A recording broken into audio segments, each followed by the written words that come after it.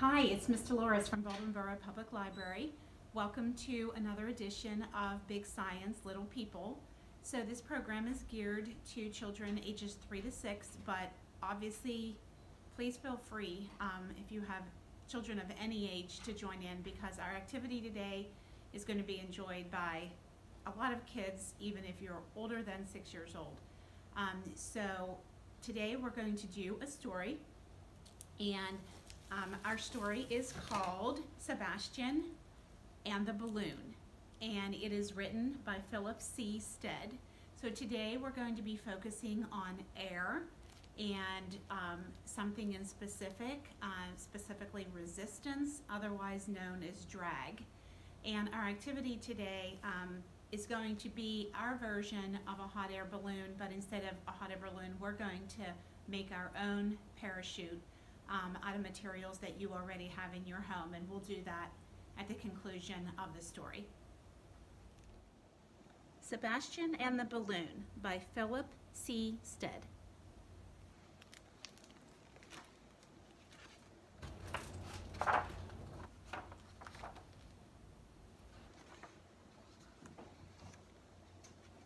Sebastian sat high on his roof, something he was never supposed to do. There's nothing to see on my street, he thought. Nothing to see at all. I'll give you a close-up of Sebastian. He looks a little sad, doesn't he? So he's looking down. He doesn't really see anything. Tonight, I'll leave and see something new for a change.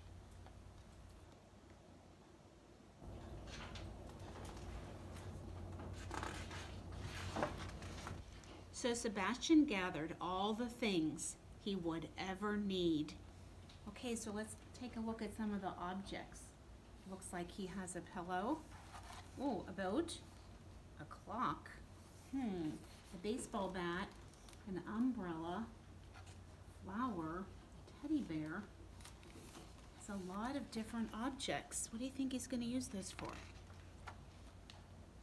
And when night fell, Sebastian boarded the balloon he'd built from Grandma's Afghans and patchwork quilts.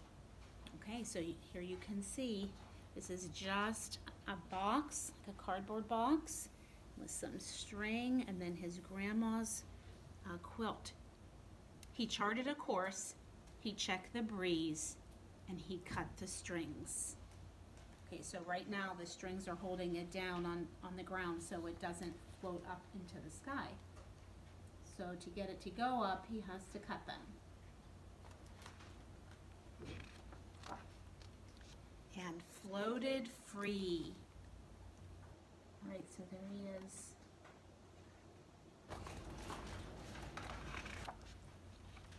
Soon it was time for a snack. Sebastian landed his balloon beside a leafless tree. "Excuse me," asked a bear, "are you a real balloon pilot?" "Of course I am," replied Sebastian. "Are you a real bear?" "Of course I am," replied the bear. The two looked each other right in the eyes. "Would you like a pickle sandwich?" asked Sebastian. Do you think bears eat pickle sandwiches?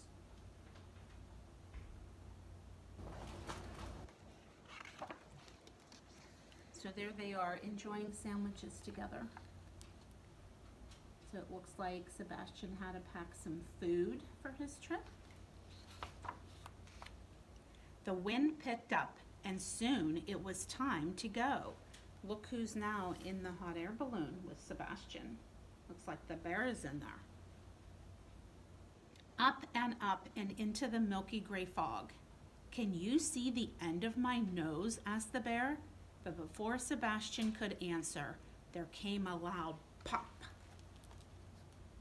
That doesn't sound good when you're in a hot air balloon to have a pop. Let's see what's going to happen to the balloon. Oh no. And they fell down, down, down out of the fog and onto the roof of a ramshackle house. "I'm sorry," said a very tall bird. "It was my fault." "It's okay," said Sebastian. "Would you like a pickle sandwich?" Seems like pickle sandwiches are the answer to everything.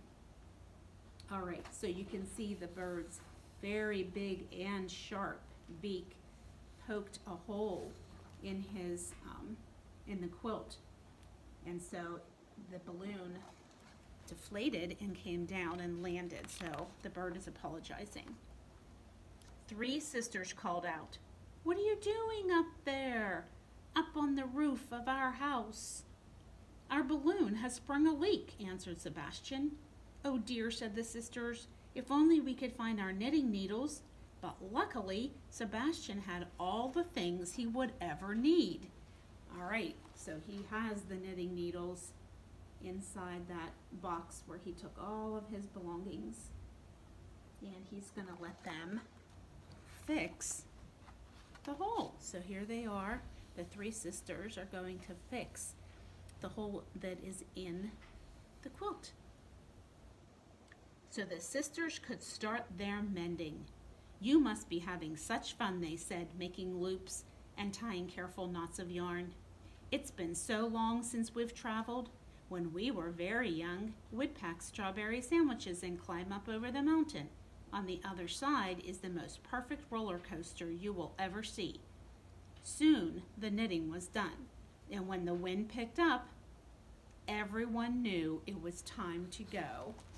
Okay, so you can see they fixed it, and now it can continue to go back up again. Up and over the mountain to the most perfect roller coaster they would ever see. Maybe you've ridden on a roller coaster at Kennywood Park.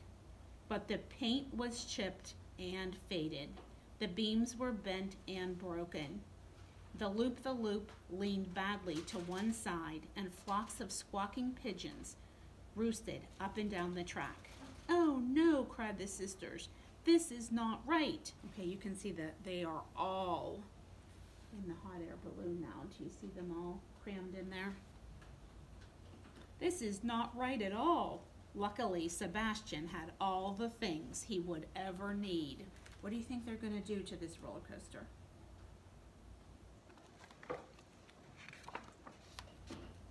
So we'll polish and paint. All right, look at what nice colors. Green and blue. So they're painting the cars and they're painting the tracks. So we'll polish and paint, we'll hammer and nail, and we'll pull with all of our might.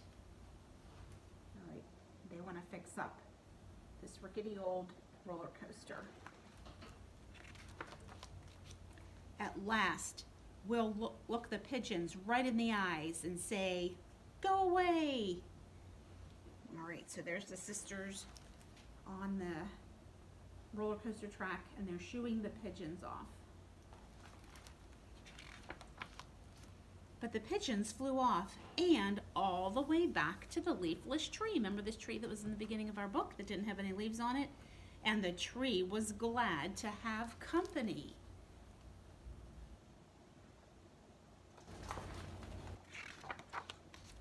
"Good work," said the sisters. "Well done," said the very tall bird.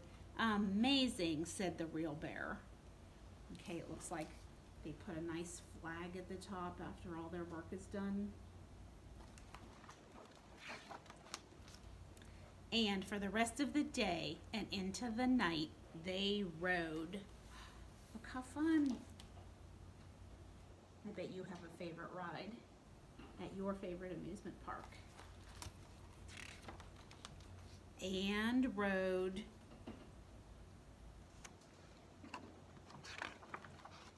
until the wind picked up and it was time to go.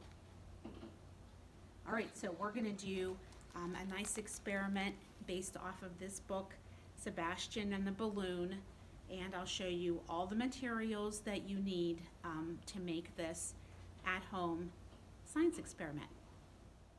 So these are all the supplies you will need to make a parachute of your own just from simple things that you already have in your home.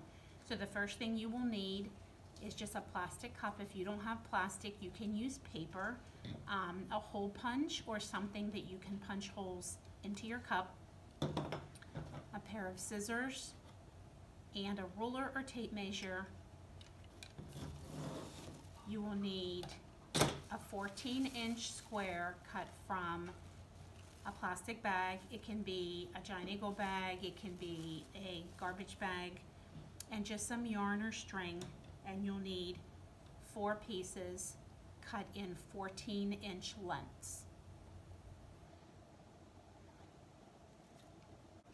The first thing we're going to do is take our cup and just pretend that you're dividing it into quarters straight across both ways. And you want to make 4 holes, as you can see, but they need to be directly across from each other. So one on each opposite side of the cup. So you'll end up with 4 holes. And again, just a hole punch or something that can poke a hole into your paper or plastic cup. Next thing we're going to do is you're going to take your garbage bag and you're just going to lay it. You're going to use your tape measure or your ruler, and you're going to measure. This is good to practice length and also numbers on a ruler. So you're going to get 14 inches, so you can see that it ends at 12 right here, and then you're going to add 2 more inches. So this is good for addition also, so if you're working with your child on addition skills. So it doesn't have to be exactly perfect. As you can see, mine's a little you know, off on this side as far as straightness, but just so you pretty much have a 14-inch square. Then you're going to take your yarn, and again, you're going to want 4 14-inch lengths. So you're going to take one corner, and you're going to tie a knot. And your child will probably need help with this part. So you just want to tie a knot, but you want to make a short tail, not using most of the yarn on this part. So you want to tie a knot,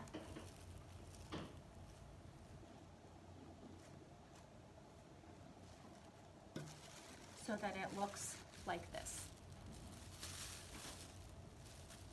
And then you're going to have the remainder of your string.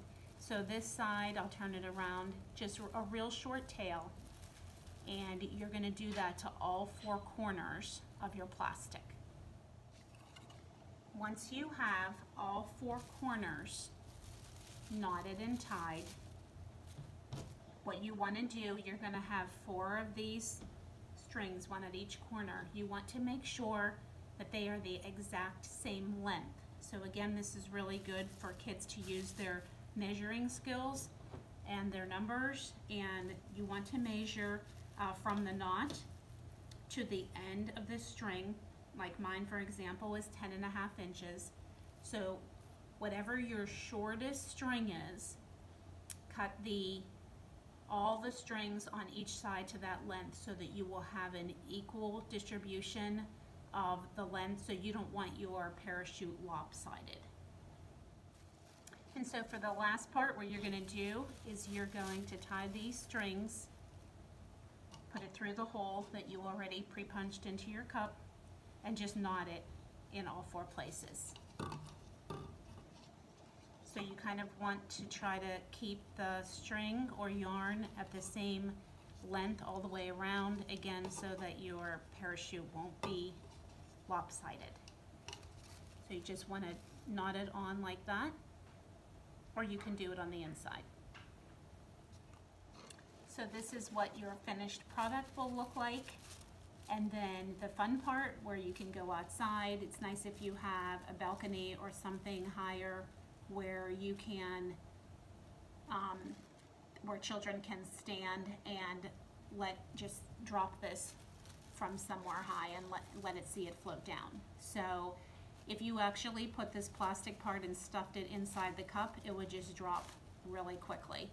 But because the air is going underneath the plastic, it is slowing, it's resisting, so it's letting the air get in and just gently float it down.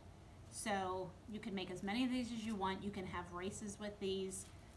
So something just really fun to teach children about air resistance or drag.